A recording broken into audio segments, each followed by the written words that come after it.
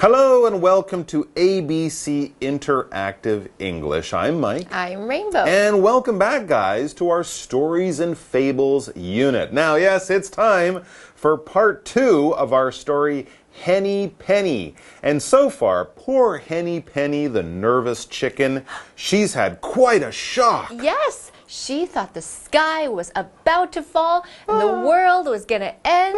And so she's going to tell the king about it. Right, it's so dangerous. So she is on her way to tell the king and warn him and everyone about this great danger. Except there's one big problem with this whole plan, isn't there? I think so. One big problem. It seems like there's actually no danger. The sky's probably not falling.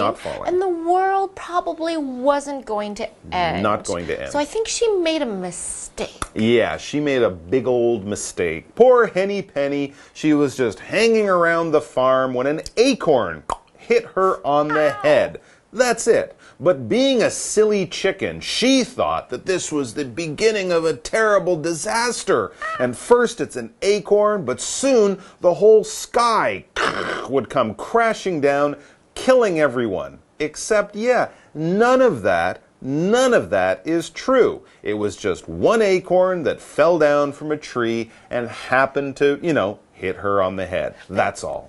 Henny Penny was so sure that she started off on a long journey to tell the king to get some help. So along the way, at the end of yesterday's story, she meets another farm animal, Cocky Locky, who's a rooster or a male chicken. Yeah, and instead of asking Henny Penny to carefully explain this danger and this big problem, no, Cocky Locky, he just decided, I'll go with you. He really should have checked to see that what Henny Penny was saying about all this was really true, but unfortunately he didn't. So now there are two of them who are sure that the sky is falling and terrible things are about to happen, except they aren't. So let's start reading today's part of the story to see what these two confused chickens get up to today. But before that, let's take a look at all of today's new vocabulary right now. 故事的第二天 Henny Penny 遇到许多新朋友，不知道他们会发生什么有趣的事呢？我们来看几个单字，第一个是 character。Character 角色是个名词。The main character of this movie is very brave. The main character of this movie is very brave. 这部电影的主角非常勇敢。第二个单字 narrow 狭窄的是个形容词。This hallway is too narrow. I'll walk first. This hallway is too narrow. I'll walk first. 这个走廊太窄了，我先走吧。第三个单字 hole 洞是个名词。Watch out for the hole in the ground. Watch out for the hole in the ground. 小心地上的洞。最后一个单字 entrance 入口是个名词。The entrance sign is on the left. The entrance sign is on the left. 入口标志在左边。好了，我们看完单词例句，一起来看课文吧。During her journey, Henny Penny repeated the same conversation with other characters. Ducky Daddles came next. After that, it was Goosey Poosey. And then it was Turkey Lurkey. The group walked and walked. Explanation 1. All right, so Henny Penny and Cocky Locky are on their way to tell the king about a great danger that really isn't a great danger at all. They think it is, but it isn't. And as we start reading today, we discover that soon they had other animals joining them. As it says right at the top, during their journey, Henny Penny repeated the same conversation with other characters. During the journey, 没错，我们在这边加一个补充单词 journey 就是旅程、旅行的意思。在这个 journey 当中 ，Henny Penny 还不断的跟其他的朋友一直讲一样的话，非常危险，天要塌下来了。Uh-oh. So she keeps repeating this fake news, and so some other animals might start to believe that the danger she is telling them about is real, just like Cocky Locky did. Yes. And since this danger is not real, that could create a problem. Yeah, it sounds like it could be a big problem. So, who did they meet next? Well, it says Ducky Daddles came next. Okay, so that would be a duck. And this duck also decided to join them. Yeah, and then we read, after that, it was Goosey Poosey, and then it was Turkey Lurkey. Wow, so she's gathering quite a large group of silly and confused animals, and they are all going along with Henny Penny. And for some reason, none of them is asking to know more about the supposed danger that Henny Penny was talking about. Everybody's just happy to go along. Yeah, right. And they're all off on a mission to nowhere, since the danger that they are sure is coming really isn't coming. There's no danger at all, but, well, there they go. Exactly. So as we reach the break, we read, the group walked and walked. Oh, what a flock of confused birds and confused animals. 一路上遇到的动物似乎没有搞清楚发生什么事，就傻傻的跟着 Henny Penny 走了。Flock 可以用来形容一群，比方说羊群、鸟群等等动物群。Yes, a flock of confused birds. Well said. All right, well, it looks like this is a good place for us to take a quick break. So let's go do that, and then we'll come back to find out what happens to Henny Penny and her confused bird brain friends. Danger! Before long, they met Foxy Woxy. He said they were going the wrong way. When he offered to show them the right way, they were only too glad to follow. Foxy Woxy led them to a dark, narrow hole. It was the entrance to his home. However, he told the group, "This is the shortcut to the king's castle. Follow me."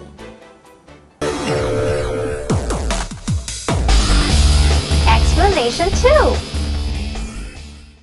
All right, so Henny Penny and the other birds, they're all heading to the king to tell him about a danger that isn't real. Henny Penny thinks it's real, but it's not, and the other birds are just following her. They haven't asked why they are doing this, and no one really seems to care. They're all on a foolish mission for no good reason. Well, so far it hasn't really become a problem.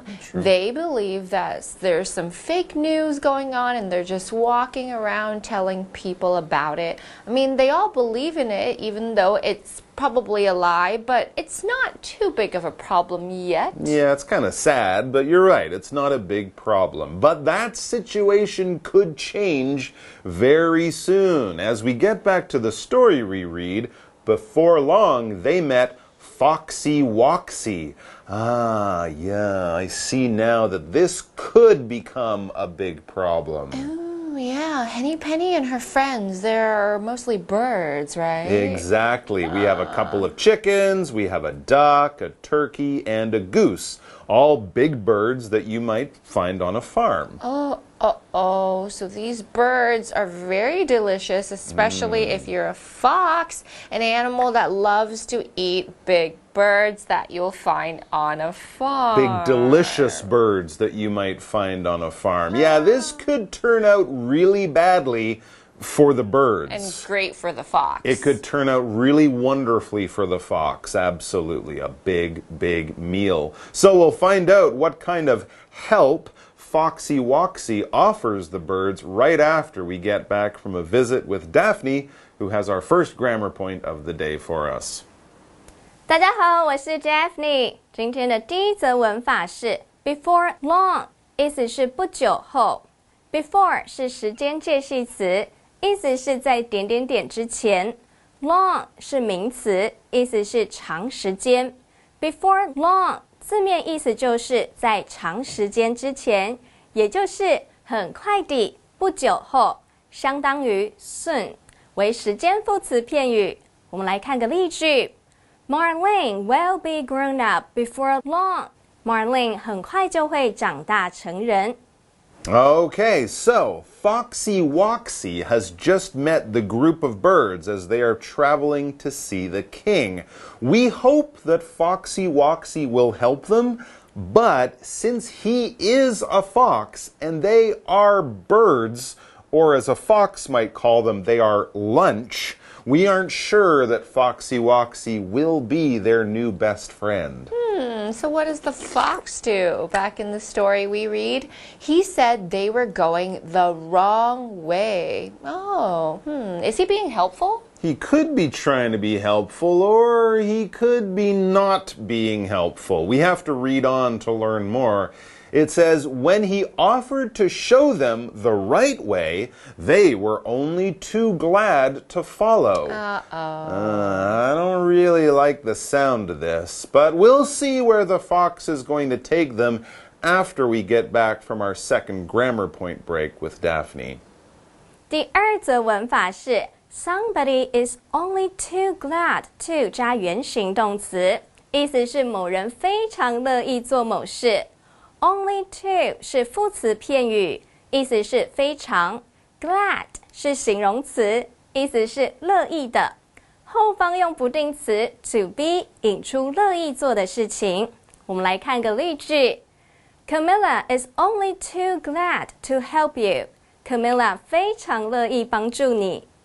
So, where is the helpful Foxy Woxy going to take Henny Penny and her friends? And I say it like this, helpful, because even though he's called helpful in the story, we're not sure he's really going to help them. So we remember that they wanted to go see the king to warn him of danger.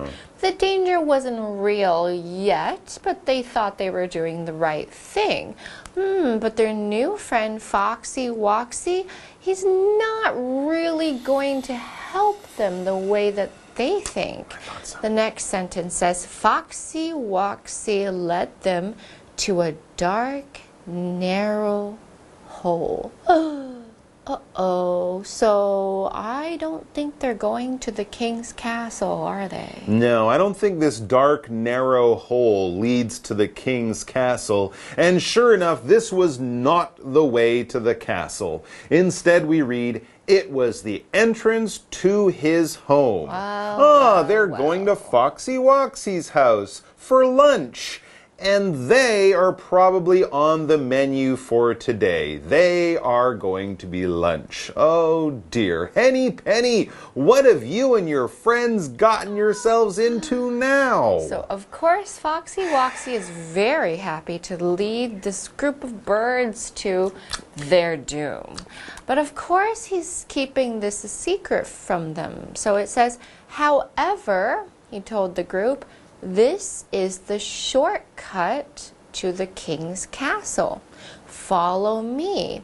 OK, 在这边加一个补充，但是 shortcut 就是捷径 ，short 就是短 ，cut 是剪或是切的意思 ，shortcut 加起来就是捷径。真的能达到国王的城堡吗？当然不是咯。So he's no dummy. He knows exactly where he wants those birds, and they seem to be quite happy to follow him there. No, Henny Penny, don't go in the dark hole. I think it's probably too late for her. I'm afraid you're probably right, Rainbow. Well, I'm sad to say, though, that that's all the time we have for you guys today.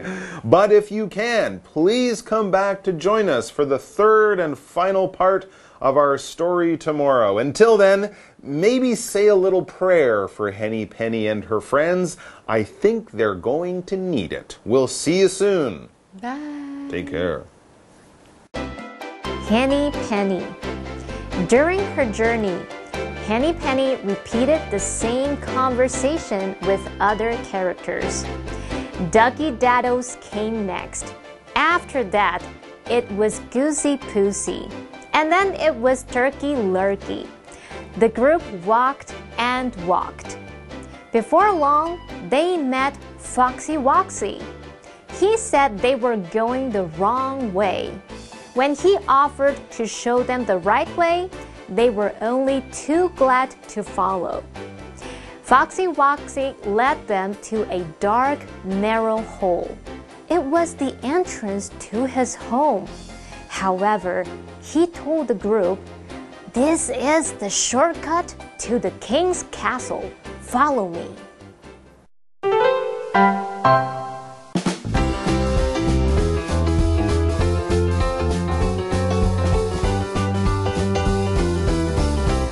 These animals are called wombats. They are native to Australia. Full-grown wombats are about 1 meter long and weigh between 25 and 30 kilograms. They are very cute and cuddly little marsupials. Marsupials are a kind of mammal like kangaroos or koalas. Wombats can be found in southeastern Australia and on the island of Tasmania. They live underground in burrows that they dig themselves. There are 3 species of wombats living in Australia. Even though they are small, wombats are tough. If they are threatened by an animal or person in the wild, they will bite, scratch, or even knock a person over. Don't worry, the ones here at the zoo are friendly because they are used to contact with humans. You can even hold them and pet them. They're pretty cute, so many people like to visit the wombat petting areas at Australian zoos. Here is more information. Digest. I can't go swimming yet. I'm still digesting my lunch. Cartilage. The outside of the ear is made of cartilage. Backwards. Kevin walked backwards toward the door. Stubby. Vicky's fingers are too stubby to play the piano. Incisor. We use incisors to cut our food. Dig. They are digging a tunnel. Prey. Owls hunt their prey at night. Predator. Lions are strong predators. Vermin. Flies and cockroaches are described as vermin. Burrow. There is a rabbit in the burrow. I hope you learned a lot today, and we look forward to teaching you again next time.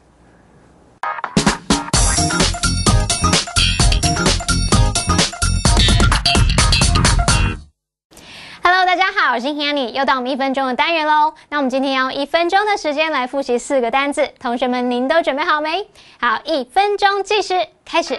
第一个单字呢，它可以用来表达角色，像是电影里面的角色啊，书里面的角色，我们可以用这个字表达叫做 character。She named her dog after a cartoon character. 她用一个卡通人物的名字来帮狗狗取名字。第二个单字呢是形容是狭窄的、很窄的，怎么说？叫做 narrow。Narrow. The alley is too narrow for cars to pass. 那条巷子太窄了，汽车过不了。第三个单字是洞，洞穴那个洞叫做 hole。Hole. Their dog is digging a hole in the yard. 他们的狗狗正在院子里面挖洞。那么第4个单字是入口，入口叫做 entrance。其实这个字就跟 enter 进入那个字有关。Okay, there's a lovely cafe near the main entrance of the park. 公园主要的入口，也就是公园大门口，那附近有一间不错的小餐馆哦。好，不管怎么样，我们已经在1分钟之内复习完4个单字了，也造完例句了，同学们表现很棒哦。那我们下次见了，拜拜。